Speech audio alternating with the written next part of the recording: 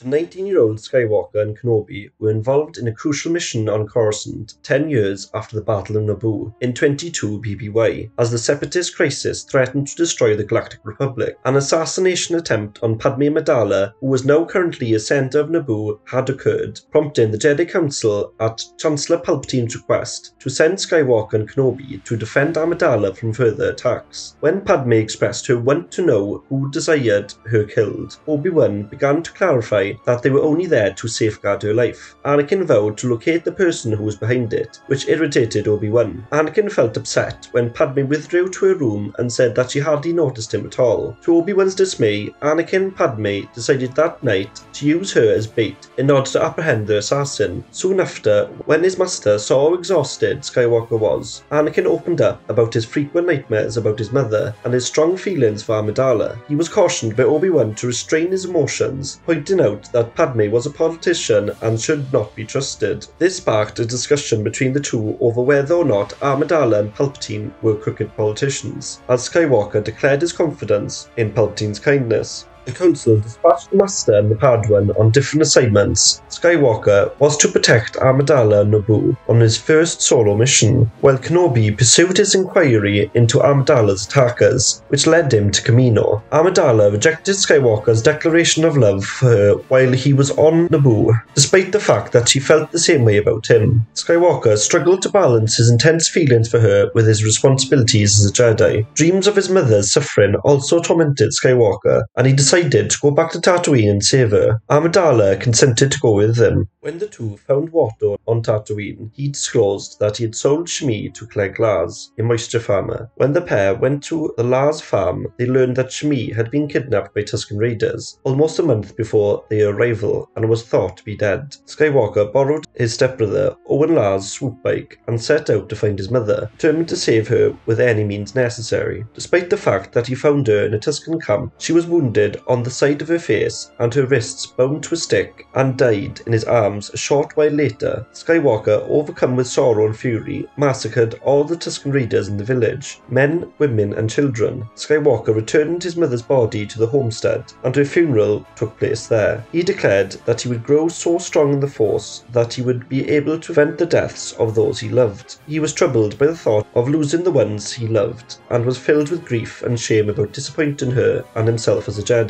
Skywalker and Amidala left the planet after learning that Kenobi had been taken prisoner on Geonosis. They went into one of the factories, but were later taken prisoner and taken with Kenobi to the Pentranaki arena, where they were scheduled to be killed by beasts. Mace Windu's Jedi assault team showed up to save them. After arriving with the recently formed Grand Army of the Republic, Master Yoda securely transferred the arena's survivors to gunships. They saw Dooku try to escape the fierce battle and followed him. After cannon fire that knocked Amidala and a clone trooper out of the troop bay, Skywalker and Kenobi got into an argument about retrieving her. After declaring he didn't care if he was banished from the Jedi Order in order to save her, Skywalker only consented to carry on after Kenobi reminded him that Amidala would have carried on with her responsibilities had she faced a similar dilemma. Then, as they raced after Dooku, Skywalker again turned to gaze where she had fallen. Once arriving at the hangar where Count Dooku was preparing to depart, two Jedi engaged in combat with Dooku. Dooku defeated both Jedi after Anakin had hastily rushed into battle, and Anakin ignored Obi-Wan's instruction to engage in the battle together, due to arrogance and frustration. As an acting council member and Jedi Master at this point, Kenobi was chosen to go to Cato Minodia to look into the explosion. To his dismay, Skywalker was told to teach a group of younglings the lessons he had acquired as a Padawan, despite his expressed wish to go with Kenobi on the mission. As they travelled to Langston, Skywalker met Mil Albiath, a young Zabrak girl who was feeling nauseous due to a special Force connection. Skywalker made the decision to mentor and teach Albiath as she came to embrace the Force and her relationship to it, because he saw her challenges as a reflection of his own. After some time, Kenobi got in touch with Skywalker and asked him to examine some data he had discovered that implicated the Republic in the bombing. Skywalker defied orders so he could save his former master with Albiath by his side. After losing communication with Kenobi, Palpatine passed the Jedi Military Integration Act upon their return to Coruscant, formally incorporating the Jedi into the the Grand Army of the Republic and establishing General Skywalker and General Kenobi. To calm Albieth's nerves, Skywalker also shared a tale from his youth concerning the Tatooine Sun Dragon. Albieth said goodbye to Skywalker and Kenobi, thanking the former for his guidance and letting him know that he did not always have to act like the Sun Dragon in the story. Skywalker was left speechless as he thought about her words. Skywalker, the renegade Jedi General, was not beyond breaking rules during the Clone Wars. After several months of conflict, the Jedi Council assigned Skywalker and his erstwhile mentor, Kenobi, the mission of breaking the Separatist blockade on Christosis and supporting Alderaanian Senator Bail Organa in his relief efforts on the planet's surface. After being initially overpowered, Kenobi gave Skywalker a prototype Republic stealth ship equipped with a cloaking device and gave him a mission of piloting it through the blockade to bring supplies to Organa. Instead, Skywalker and Yularen decided to confront Separatist Admiral Trench head-on and take his focus away from Organa. Following Trench's defeat,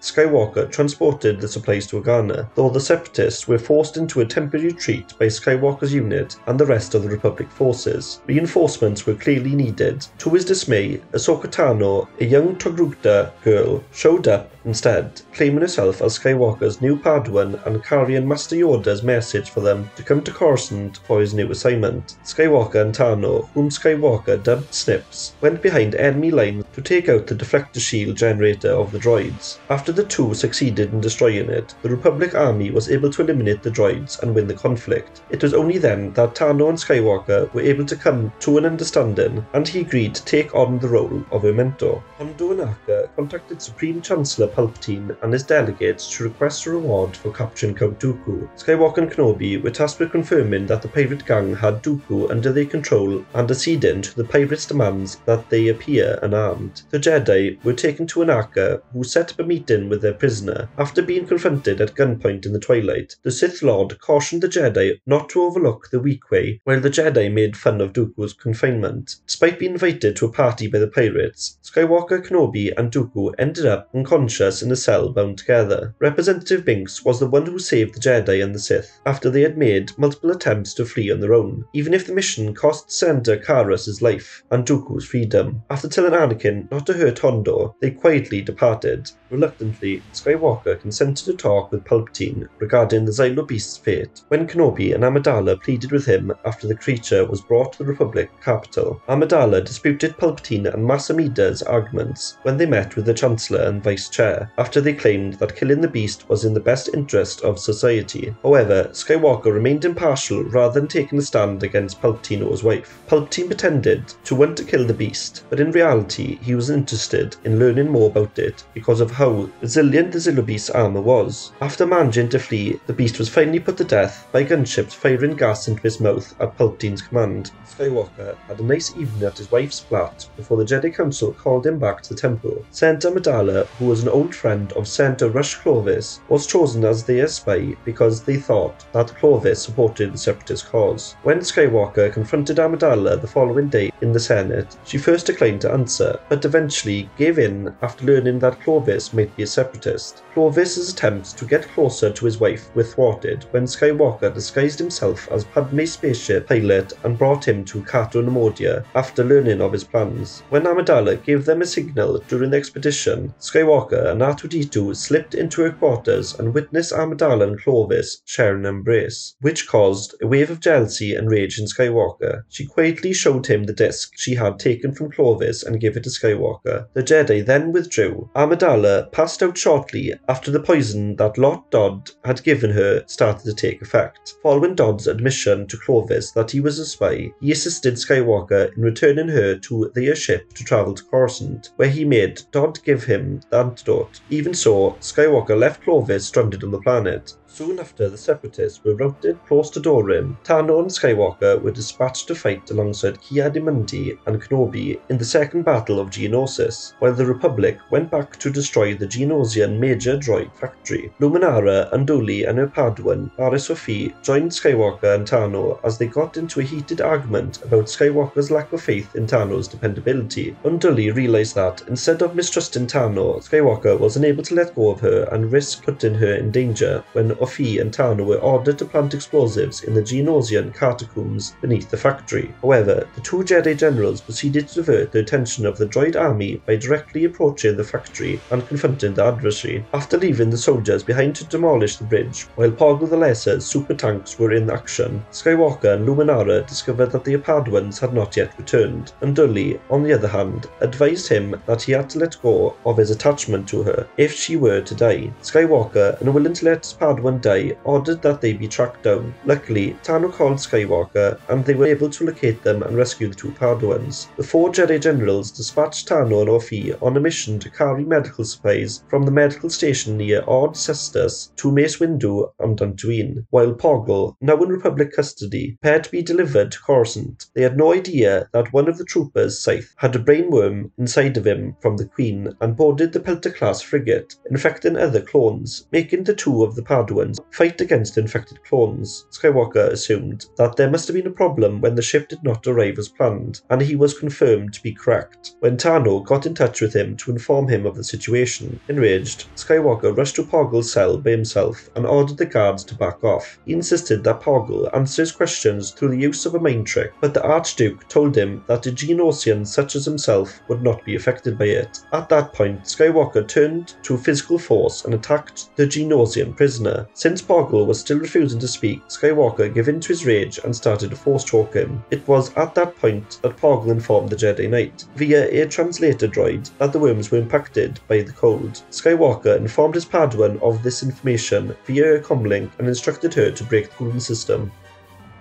Like and subscribe. Until the next time on Star Wars Invader.